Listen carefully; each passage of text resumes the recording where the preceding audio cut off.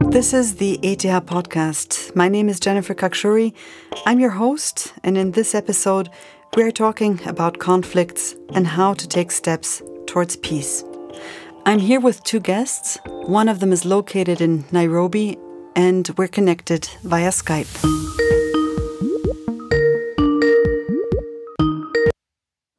Can you hear us okay? Yes, I can.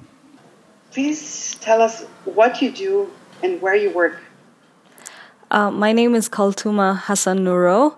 I am from Kenya. I work with Green String Network.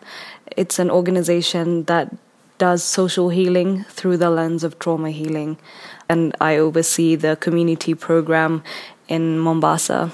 My other guest is here with me at the main building of ETH. So my name is Simon Mason. I work at the Center for Security Studies at ETH Zurich. And we have a project together with the Swiss Foreign Ministry. It's called a mediation support project, where we support the Swiss Federal Department of Foreign Affairs in mediation activities through training, research, and working with people in conflict contexts. It's a joint project with Swiss Peace. And so we're very applied in the sense of trying to learn from practitioners what works, what doesn't work, and why. The two of you, Kaltuma and Simon, there's a lot that connects you, but there's one person that actually brought you together. So yes, the reason why we're here really is Dekha Ibrahim Abdi. I think she's been an inspiration for many, many, many people. The way she's worked for peace, the way she's lived for peace. In a way, by accident, I bumped into her in a workshop, and from the first moment was really fascinated by someone who's lived through violence but does not have hatred, and who works for peace. And so it was like, from that moment, what can we learn? How can we learn to work for peace in this world that definitely needs that kind of attitude of clarity, passion, modesty? It's a very strange mix. So Dekha is the mother of Kaltuma, and she passed away in a horrible car accident in 2011. Kaltuma, could you describe what your mother was like? What kind of a person she was? That's such a subjective question to ask, and I'm very biased because I will say she was a lovely human being because she was my mom. But she really definitely meant a lot to a lot of people. She really cared deeply about her community and people on the street. So she really passed that on to us, her children, to be conscious and to be kind and to be tolerant of every individual. And she showed that through practice, for us especially. Simon, what did Dekha mean to you? I think if I try to boil it down, it's something about being able to bring seeming opposites together. And these can be different values, different people, different communities. And bring or helping them to bring together in a way that, not one is sacrificed against the other. And so for me, it's like the heart of mediation that she lived and practiced, where it's not one over the other, be it an idea, a value, or a community, or a person, but somehow there's something very creative if you can bring these seeming opposites together in a way that something new is created that's bigger and newer, more full of life than it was. And so it's like this transforming of conflict, which is, it's not one person can do it, but somehow people can come together and in a process, through the right structure and mindset and heart attitude, something really miraculous can happen. Kaltuma, from you I hear that your mother was a very devoted person, that she was very emotional, very generous also in her emotionality and loving. Do you know what drew her to what she did? Why she became a peacemaker? I'm sorry, there's an airplane that's passing by. I live near an airport. I don't know what drew her to peace building per se. I think she was always connected to people. I think she always felt a desire to help people. She was a person who did a lot of acts of service. Even outside of her work, even at home, she always gave to people. And she really cared deeply about the peace of her home and also just living a good life. Living in an insecure environment is just, I can't describe that to you. I'm so glad I don't live in such an environment anymore. But however, specifically for her, what drew her in was raising us kids. She was pregnant at the time with my brother. I was 2 years old. She just got fed up with having to hide us underneath a bed, and not be part of the conversation. She knew she had a stake. Her voice mattered. And she really used her voice and walked the walk, as I said, to make sure that if there's going to be sustained peace, that she was a part of it and she was going to make it possible. And from 1991 to this day, Wajir still, the resources are shared equitably, the political power is shared equitably. So and we're still learning a lot from what she does, because the work that I'm doing today is influenced heavily by what she has created in Kenya. Simon, what was your key moment to become a peace worker? If that's the correct term, is it the correct term? Probably not, but it doesn't matter. What would be the correct term? When I explain it to my grandmother, who's 100 years old, I say a peace researcher, but I'm hopefully one day also putting it into practice. I think for me, the moment was also very much an experience. So I was studying environmental science. I did a PhD on water sharing. And then I heard of a course about mediation. I thought, that sounds cool. I didn't know what it was, and I did the course.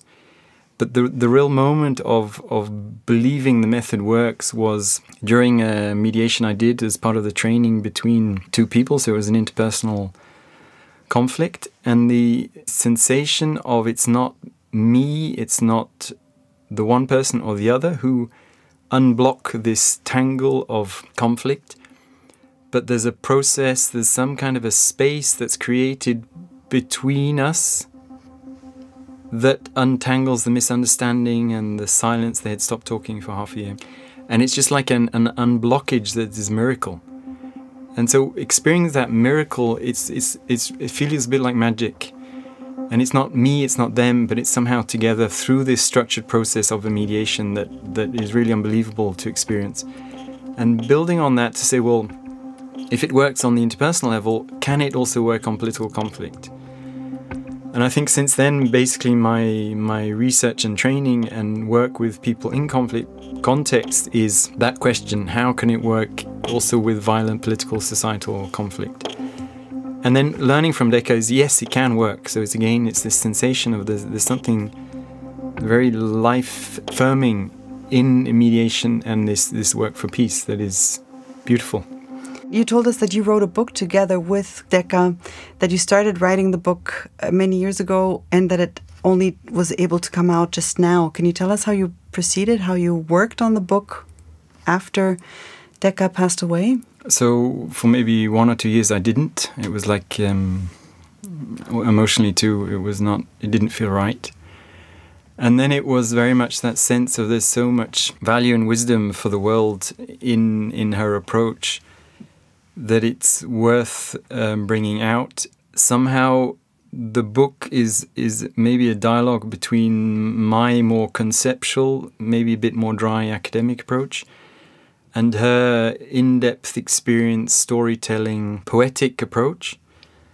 The purpose is to try and say, well, what can the world, and here I'm talking a bit about my world, so the Western, slightly over-conceptualized world of peacemaking, what can they learn from someone like Dekha who struggled, lived in conflict, transformed conflict, and had such a unique approach? And so it's like trying to bridge her approach, her world, into the academic, this teaching, the more dry world. And I think there's a great benefit of trying to bring those together. But of course, there was a worry of pinning it down too much, because there's something very intuitive about the way she worked for peace. But when you want to learn, you have to use some concept. So that was for me a challenge. And one way of dealing with it is some parts are more like a framework of how you approach mediation and governance building. And some parts are more or less the original interview case studies of what she did, who she worked with, how they reacted, the crisis. And someone who read it said it's like a mystery story for mediators. And the storytelling for me is the beautiful part, because if you have your concepts, you can read the stories and you just feel what is happening rather than, making it too abstract. And so this, for me, that's the beauty of the book, is the wisdom and sharing it with the world. and trying to bring this more poetic storytelling arts or spiritual approach and some conceptual framework that I think can be helpful if you're starting work or you want to organize yourself mentally in the work for peace and governance building in these very fragile contexts. What's happening to Dekha's legacy? So for me, there's something very special about the person. But in the book project we did together, which was interviewing her for 6 days and drawing from workshops where we worked together, there's always a sense too that it's not just about the person. But there's some message, there's some approach that she lived and used in her work that we can learn from and that we can make our own and adapt. So it's not a copy-paste. And so it's like using the inspiration of her approach and her wisdom and her struggle. I think it wasn't easy, right? She really struggled for peace. She struggled working on conflict. It's learning and being inspiring and then making it your own in your daily life, in your family, in your community, in your work. Kaltuma, if I look at my Facebook newsfeed and my Twitter, and if I listen to the radio and look around, then peace seems like something that's really far away on many levels around the world. What keeps you going, nevertheless? What keeps me going? What keeps you going as a person who works for peace? The community that I work with, the resilient individuals that still push on despite all the traumas and all the pain that they've lived through. I feel like I owe it to us as a people of Kenya because we're regional power in East Africa that holds pretty much all the other countries that are surrounding us together. And in 2017, when there was a state of relative peace and we didn't know where the country was going to go as far as the election, because we had 2 elections in 1 year, I had conversations with Uber drivers that would drop me to work, and they would say they were angry and they would be like, oh, if we don't win this election, we're going to burn the country down. And I would ask them, where are you going to be refugees? Because the West is no longer taking people in, and countries like Somalia, countries like South Sudan are not places a Kenyan would want to go and live if anything went south. Why is it better to take many small steps towards peace rather than one big one? I think a peace agreement can be great, but also we have to sustain that. And like in Kenya, for example, we always have political reconciliation, but there's always something bubbling in the background. And I think small steps are very necessary to make sure that we attain that sustained peace, that world peace, that peace that we're looking for. So, if, for example, in Kenya, if we don't, at this time, work to do what I'm doing right now, to have these conversations, to have these dialogues at the grassroots level, and also with the police service, anything can pop off. And I think those small steps are very important, as much as the big steps. This is the ETH Podcast. My guests in this episode were Kaltuma Noorow, who was connected to us from Nairobi via Skype, and she recorded what she was saying with her smartphone. My other guest was Simon Mason from the Center for Security Studies at ETH. My name is Jennifer Kakshuri. I produced this podcast together with Tiswachter's Audio Story Lab. Music, mastering and sound design by Luki Fretz. Thank you for listening. You can subscribe to the ETH Podcast and always receive the latest episode that we produce for you.